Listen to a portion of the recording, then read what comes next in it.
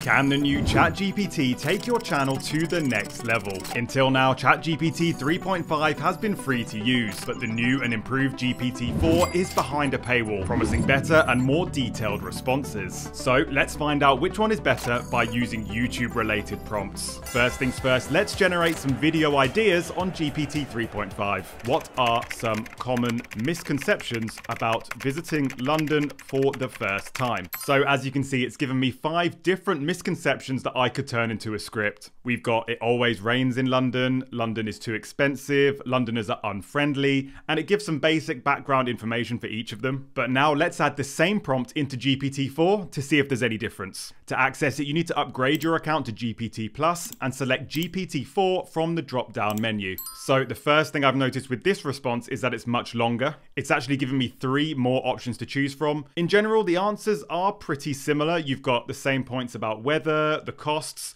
but it is definitely more detailed. And there's actually some much more interesting options here as well, like London not being representative of the whole UK. That is something that people who live outside of London will say. So for the detail and the extra options, I think GPT-4 gets the first point. So now let's generate a script based on one of these facts. Back on GPT 3.5, I'm going to take this second one here about London being expensive and add another prompt. Write me a YouTube script based on this fact, and I'll just paste the fact into there. So it is now writing me a YouTube script based on the misconception of London being expensive. And so far, it looks pretty good. It's got an intro, an outro, it's elaborated on affordable accommodation tips, inexpensive meals, and free things to do. So at the very least, we could use this as a starting point to write better YouTube videos. In terms of actual information, it is quite generic overall, but again, it's fine for a starting point. But what happens when we add the same prompt into GPT-4? Let's take the most similar answer from the list and add, write me a YouTube script based on this fact. Paste it in, and here is our GPT-4 script, which is, again, much longer.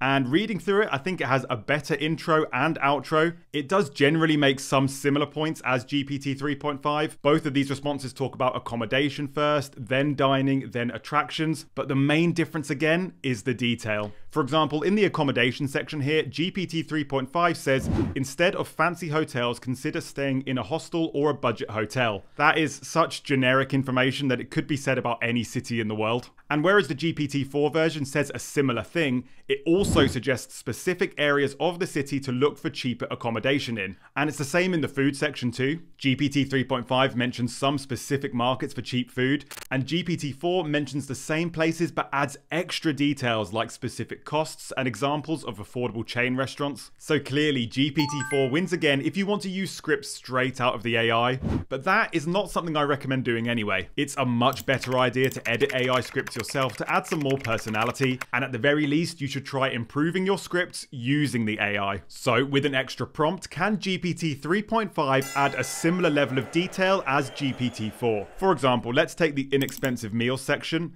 and ask the AI to add more details to this.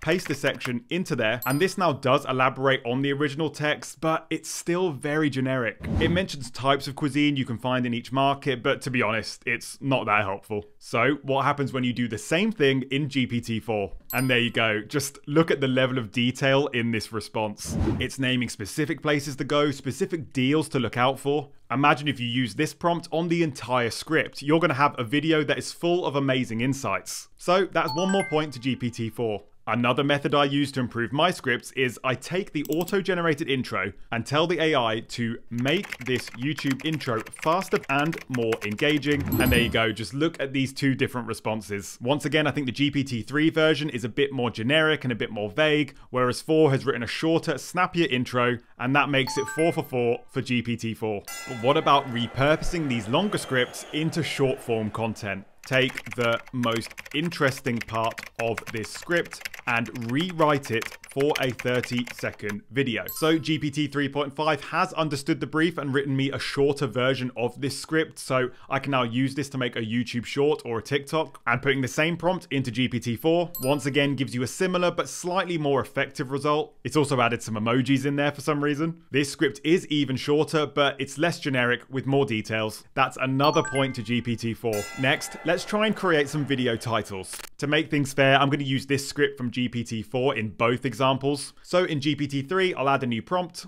Write me some clickable YouTube titles based on this script. Paste it in, and there you go. It's given me 10 title ideas. Now let's add the same prompt into GPT-4, and it's actually only given me 8 titles to choose from, which, to be honest, are very similar to GPT-3 in terms of quality. So I actually think GPT-3 wins this round because it's given us more options. Now let's try some thumbnail ideas. What are some clickable thumbnail ideas based on this script? Okay, well, I've got to say these are some actually terrible responses from GPT-3. It's given me 10 ideas, but most of them suggest way too much text, which just wouldn't work for a good thumbnail design. And predictably, at this point, GPT-4 has suggested some much better ideas. There's less of them, but these are much more along the lines of what you would actually see on YouTube. So if you already use ChatGPT to help you create content, then GPT-4 is well worth it for that extra detail. If you're still a beginner, I'd still play around with that free version first. And if you want to learn how to get the best YouTube responses from any version of ChatGPT,